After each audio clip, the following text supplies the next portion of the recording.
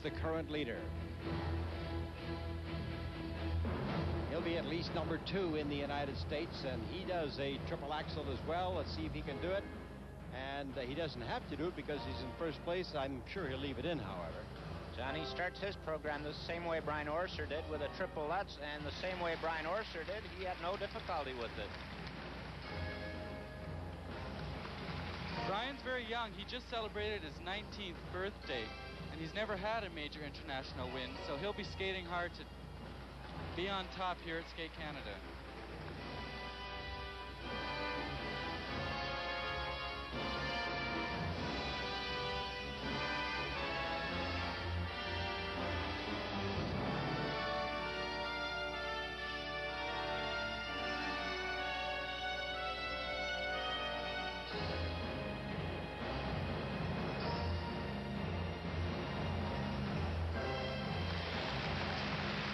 Beautiful combination with a triple flip jump into a double toe.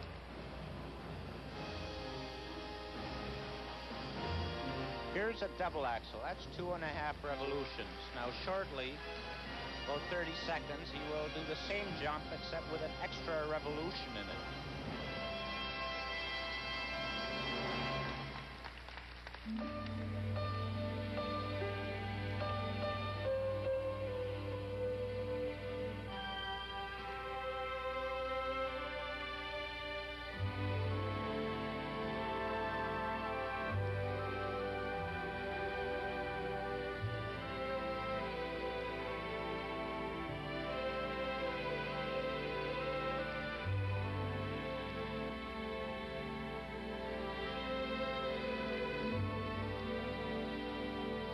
His coach, Linda Levers, has used some pretty clever choreography in his program.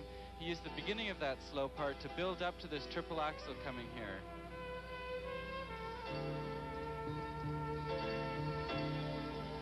Oh, a 2-foot landing on that. That will hurt him. It was not as clean as Brian Orser's, and I will be interested to see how many judges will deduct for that error.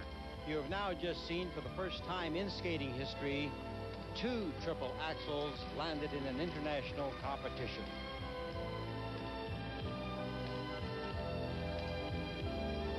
Remember when Vern Taylor did the first one in '78 in the Worlds in Ottawa, and they had to come to our truck to take a look at it in slow motion to see whether or not he had actually landed a triple axel, and they agreed with the world president Jacques Favard judging that he had indeed done so.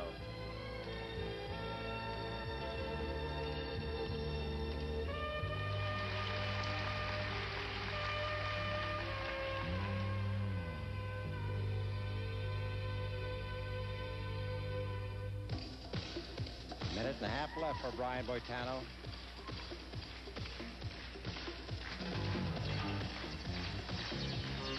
Two years ago, he was 5th in Skate Canada. Today, he's leading.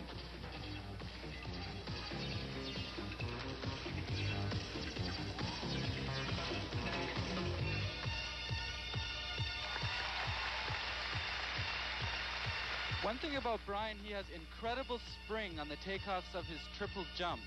And this enables him to do triple jumps very late in the program, which is a great asset to him.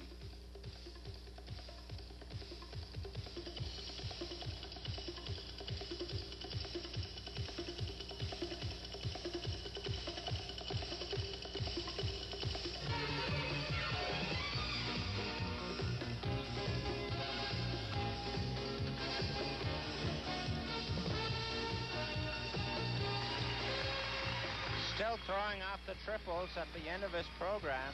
The stamina is tremendous. Into a big flying sit spin. And he still has a number of moves left here.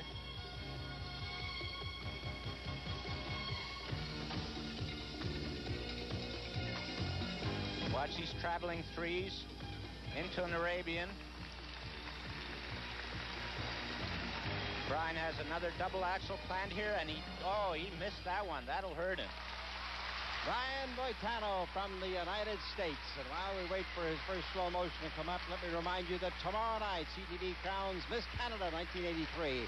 Join us for the suspense and excitement in this glitter-filled special. It's a television event for the whole family. Jim Perry and Dominique Dufour host tomorrow evening here on CTV. Okay, now we're having a look at Brian Boitano's tuck axle. Jumps out forward, tucks the left leg in down, and it's only a 1.5 revolution jump. And although he did many triples, that's one of the more effective moves in his program.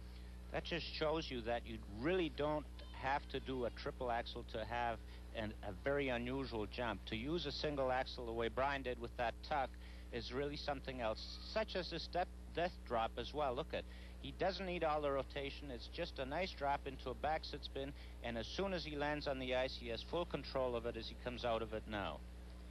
Question now is, can Brian Orser move up on him? I have a feeling that it's not going to close enough. Well, let's have another look at that triple axle, and watch on the landing. He did touch his free leg down. You can barely see it. He just put his toe in. Let's see what the judges think about it. Well, the marks now for technical merit for Brian Boitano: 2.57s, a 5.5, a 5.8, 2.57s, and a 5.5. Those 2.55s might hurt. The people are booing that a little bit. Now for artistic impression, which may not be quite as high as his technical merit because he had a lot of content in there, a lot of difficulty in there. And we have 5.6, 5.8, 5.5, 5.8, 5.7, 5.6, and a 5.3, and that's from the judge from Great Britain. But the judge from Great Britain, to his credit, has been marking everybody low. We should point that out. Brian Boitano from the United States.